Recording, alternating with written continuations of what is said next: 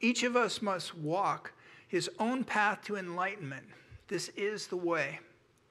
To slow time down, practice enjoying the moment. It is where we spend our entire lives. Being in the moment is not so easy. I spend so much time thinking about things that I could have done differently in the past and of things that I want to do in the future. So many times I miss what's happening right now. Some days it seems so easy to be distracted, and I wish that I could get more done because there always seems to be so much more to do. To slow time down, practice enjoying the moment. It is where we spend our entire lives. Then I realized that meditation is just like my life.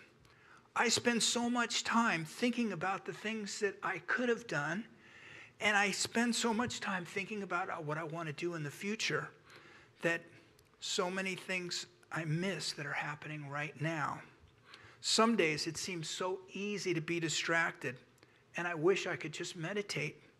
Then I remember, meditation is to observe, and that the nature of the mind is to cling to things. So I try once more to meditate, and I hear the dog barking. And then once again, I'm distracted.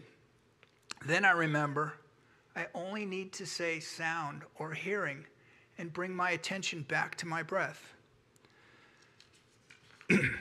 Sometimes I catch myself going off on long trains of thought or daydreaming. Then I remember I only need to say thinking, and I gently come back to my meditation. Each of us must walk his own path to enlightenment. This is the way. To slow time down, practice enjoying the moment. It is where we spend our entire lives.